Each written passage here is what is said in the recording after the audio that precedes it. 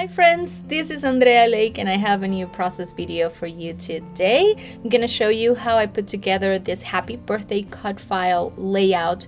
This is gonna be mine and my daughter's new 12 by 12 table decorating sign for our birthdays.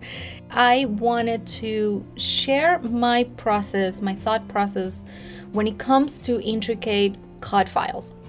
This one is definitely one of those that intimidates me, and I'm sure that most people. But at the end of the day, it is one of those cut files that I enjoy the most backing.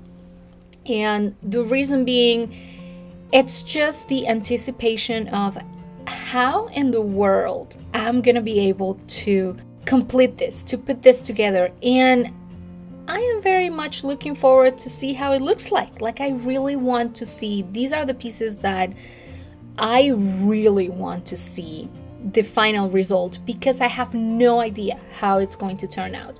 When I work with, let's say, a simple title or easier cut files, by knowing what papers I'm going to use, I kind of have an idea of what the end result would be. It is definitely not the same for an intricate one. So the very first thing that I do, or that has helped me narrow down what papers I'm gonna use to back the actual cut file, is deciding on a background paper first.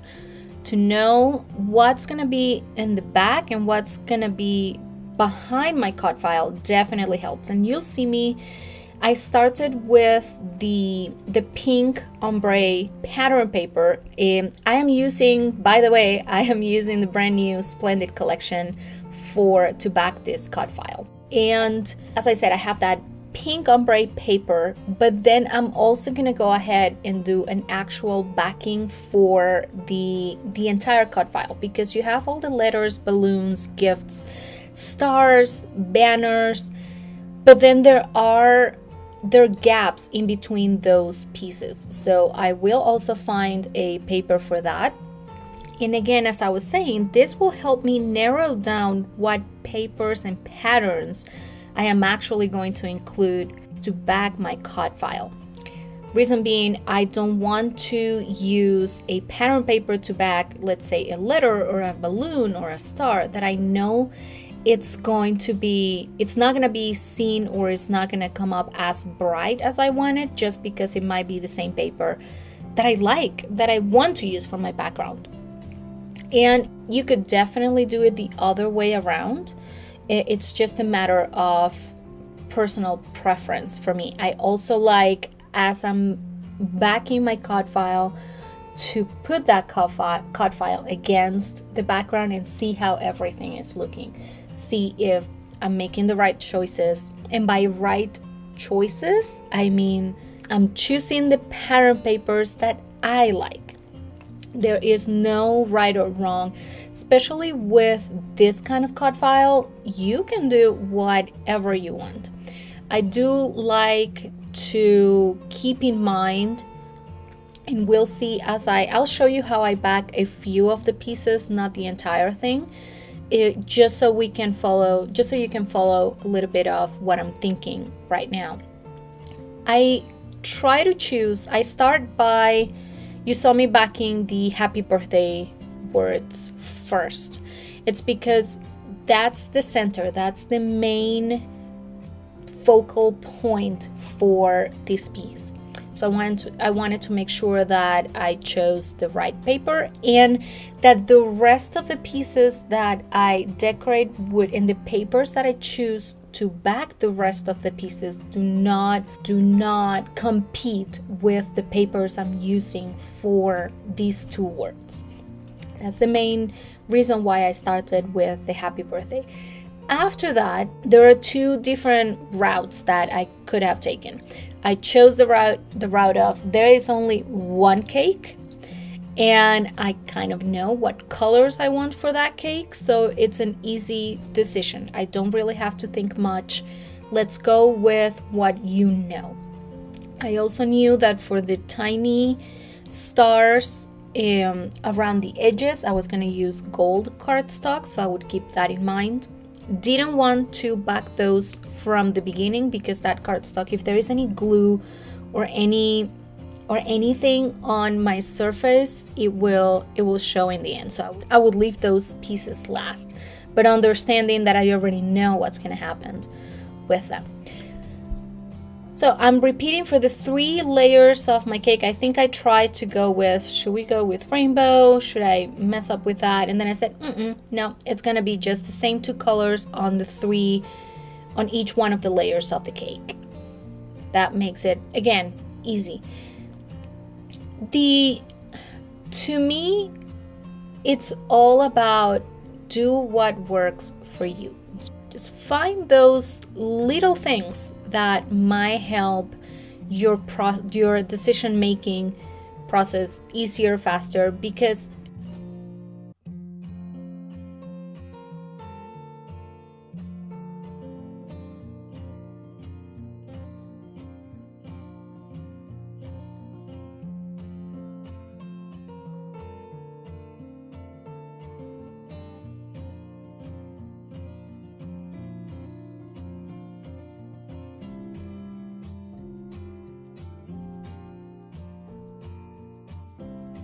after having my cake, that was, let's say, the biggest image, the biggest piece after the happy birthday. I'm going with shapes that repeat, patterns that repeat, so I can maybe use the same pattern papers for each one of the pictures, for each one of the images.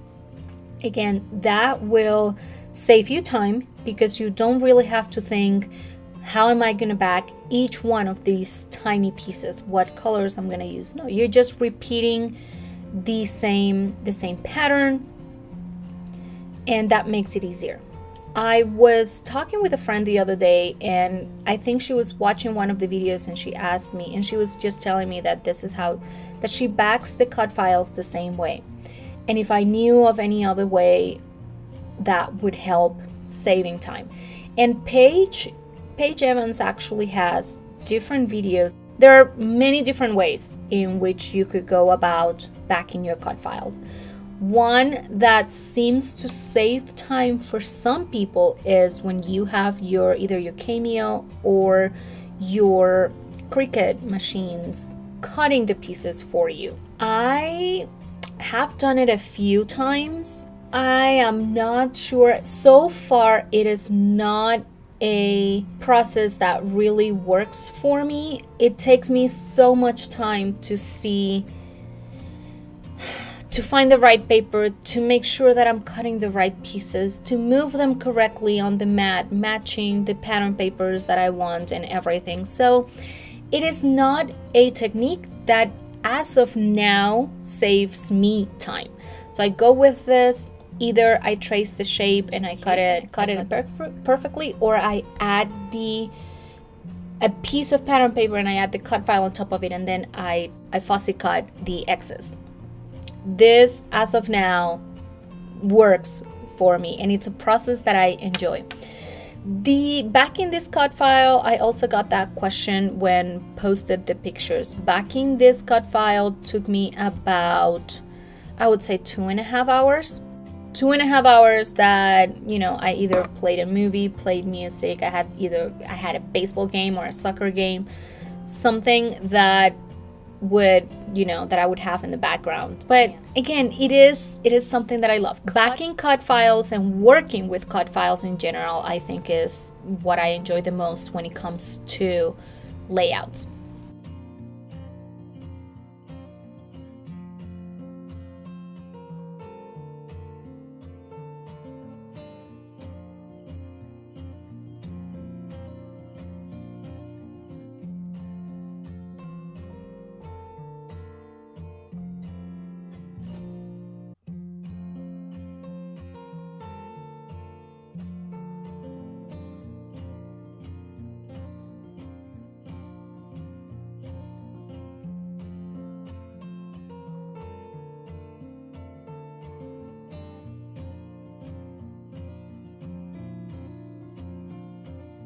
Okay, so all the pieces are backed. I just followed the same steps, looking for repeating images that will repeat and trying to use the same pattern papers or the same combo pattern papers to keep those images the same, to keep everything consistent. And so as you look around, you will definitely see a lot of color popping, but once you start looking into the details, you will find those, oh my gosh, the banners are exactly the same. She used the same papers, but you know, opposite sides. The hearts are the same, the balloons are the same, the stars all have the same color. So things like that, yes, you get all of the color, but you can still identify you can still enjoy seeing each one of the images and trying to find those connecting pieces and those elements that keep your project, again, consistent, and it looks like there is some thought behind it. So I would love to hear from you. I hope you enjoyed this video. I hope gave you some ideas, and I hope I also can encourage you to try different cut files, those intricate ones, the intimidating ones, and see what happens. See if it's something that you would enjoy. And I would love to hear from you and see what kind of cut files. First of all, do you enjoy using cut files or adding cut files to your layouts? What kind of cut files you like, and what techniques do you use to back your cut files? It is also very intriguing for me to know what other people think about this kind of project. So again, leave your comment in the box below. I have all the links to the products that I used and the links to my social media channels. I hope we can connect. This was Andrea Lake for you today, and I'll see you next time. Bye-bye.